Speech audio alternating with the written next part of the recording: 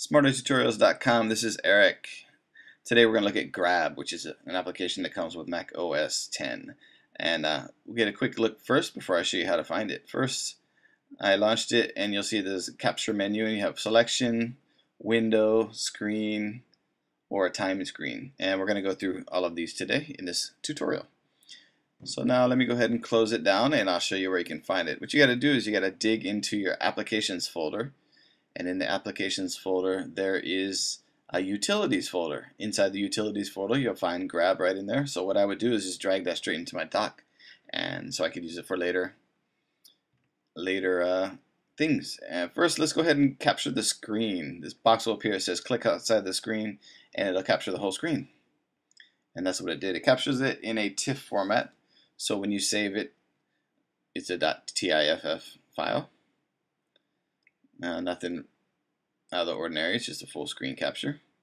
Then I'm going to go ahead and save it and name it Screen Capture 001, I believe.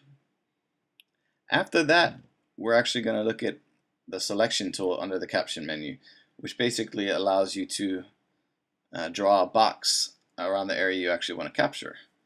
So we're going to go ahead and go into the selection, and the window will pop up and say drag.